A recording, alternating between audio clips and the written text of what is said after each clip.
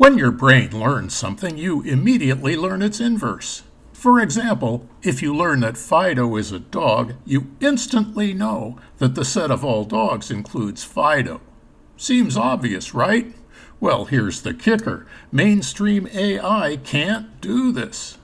In today's video, we'll explore why AI struggles with this basic concept, how to fix it, and what doors this breakthrough could open for the future of AI. The human mind excels at many capabilities where today's AI falls short. So, in this video series, I'll explore obvious features of the human mind and explain how implementing them in AI will make AI better. You don't need to be an AI expert to follow this reasoning. I'm Charles Simon, longtime AI researcher, software developer, and manager.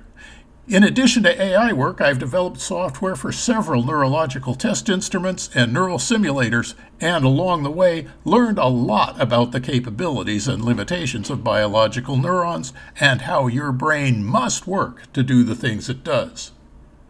I founded the Future AI Society to pursue these ideas, and we're in the process of writing all aspects of this process in the open source Brain Simulator 3, and I invite you to participate in the project. Share your thoughts in the comments, and don't forget to like, subscribe, and stay tuned for more insights into AI and the human mind. Humans are natural learners. When you learn that Fido is a dog, you immediately grasp the relationship between the specific, Fido, and the general, dogs. This goes beyond memorization. It's an intuitive understanding of sets, categories, and relationships. Your mind doesn't just store facts in isolation. Instead, it creates a web of interconnected knowledge. For instance, when you learn that Fido is a dog, you also understand that Fido likely barks, has fur, and belongs to a category of animals that can be pets. This mental web allows us to make inferences and predictions quickly, even from limited information. This understanding happens automatically because of the way your brain stores information. When you learn something new, it integrates seamlessly with everything you already know. This ability to generalize and infer inverses is foundational to how we navigate the world. It's why you can immediately infer that Fido is a dog also means the set of all dogs includes Fido. Now let's look at AI. Mainstream AI, like the models behind neural networks or ChatGPT, learns through pattern recognition. It's trained on massive data sets with billions of examples, learning to predict the next word, classify objects, or generate content. But here's the problem. AI doesn't truly understand relationships. If you teach it that Fido is a dog, it doesn't automatically infer that dogs include Fido. Why? Because AI models can't use the inverse of the information it is given. AI treats each fact as an isolated data point. It operates by detecting patterns and correlations, but lacks the underlying framework to connect concepts meaningfully. For instance, AI might recognize that dog often appears near Fido in text, but doesn't comprehend why. Without explicit programming or additional training, it can't generalize or infer relationships beyond what it's directly taught. This limitation becomes even more pronounced when dealing with abstract or multi-step reasoning. For example, if you tell AI that Fido is a dog and dogs are mammals, it might not infer that Fido is a mammal. This type of layered reasoning requires logical frameworks which AI currently struggles with. After an AI is trained, you give it an input and it returns an output based on its training parameters. The information and computation flows from input to output in one direction. Two-way calculation would be possible, but it wouldn't help. Interestingly, the parameter data in a neural network, being just an array of values, could be accessed in reverse, but this would rely on individual perceptrons having useful meanings, which they don't. You could imagine a brain-like neural network where certain perceptrons represent specific attributes of a dog. Then if it received an input with these attributes, it would know that it was a dog. And such a network could be reprogrammed to follow the inverse relationships, so it would know that most dogs have fur and a tail, for example. But this doesn't work because today's neural networks are trained via an algorithm which doesn't associate individual perceptrons with specific attributes. For another example, if we train a neural network to accurately recognize the 10 digits, as I described in the last video, it can't describe what any specific digit looks like. Without this capability, the AI obviously can't imagine anything, a necessary component of planning. Ironically, biological neurons are one-way devices. Neural pulses travel from the neuron cell body along the axon to its synapses, and information cannot flow the other way.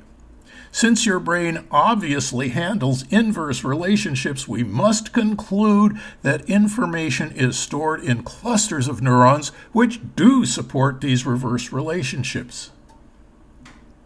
This insight has a huge impact on our understanding of how information is handled in the brain and what we can expect from future AIs which incorporate these capabilities.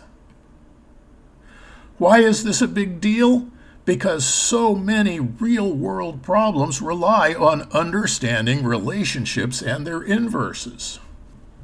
First, an AI will be fully explainable if it can follow reverse relationships to meaningful information. It could give the reasons behind any decision it makes or answer it gives. Second, without the ability to follow inverse relationships, no AI can infer a series of steps to achieve an objective. It cannot plan. When you plan, you visualize the results to select the best step to take. And without this ability, an AI can only evaluate alternatives in limited environments, such as in gameplay. That's also why today's AI cannot create new computer programs. Because of vast training sets, many AIs know about all the programs which have been published, programs which address most of the problems a programmer might encounter. But if you need a program for something which hasn't been done before, the AI is lost. Today's AI applications are usually surrounded by a swarm of smaller apps to shore up and mask their shortcomings in thinking, common sense, reasoning, and understanding. But the underlying problem of understanding information in a human-like way needs to be solved. Sad to say, without solving the underlying problems, AI will never achieve its full potential and become universally useful. This gap limits AI's usefulness in fields like programming, healthcare, law, and scientific discovery. Without the ability to infer inverses, AI remains stuck in a state of shallow understanding. And let's not forget the ethical implications. If an AI can't reason about relationships, it's more prone to errors that could have serious consequences. So how do we fix this? The key lies in making AI more brain-like. Instead of the uncertain perceptrons of AI, neuron clusters in your brain have specific meanings. The solution is enhanced knowledge graphs. These graphs store relationships between concepts, enabling AI to infer new knowledge from existing data.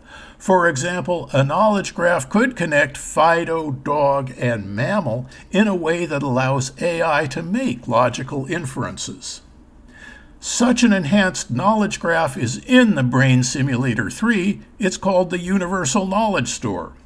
It demonstrates how information is likely handled in the brain and shows how inverse relationships and several other features are necessary components of understanding.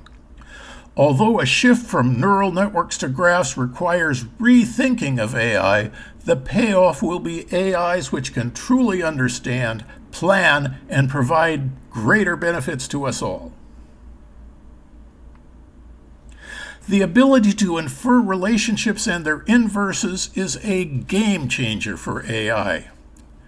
By bridging this gap, we can unlock a future where AI isn't just powerful, but truly intelligent.